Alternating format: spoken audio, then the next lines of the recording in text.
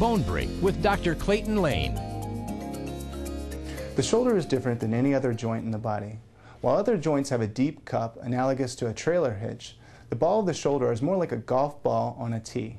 This design allows free range of motion, making the shoulder the most versatile joint in the body. The downside is that it's also the most unstable joint in the body. To keep the ball from falling off the tee, the shoulder has a complex system of muscles called the rotator cuff, which through coordinated contractions keeps the ball within 1 millimeter of the center of the cup throughout the entire range of motion. Now, with such a delicate balance, it's easy to see how a small injury or abnormality can quickly snowball into a bigger and bigger problem. Here we see the supraspinatus, one muscle in the cuff, whose job it is to push down on the ball as the deltoid pulls the arm up. When the supraspinatus is weak from injury, it allows the ball to slide up into the roof of the shoulder. This is called impingement, which causes pain with overhead activity and may result in tearing of the cuff. If you have an orthopedic question, email me at bonebreak@alortho.com.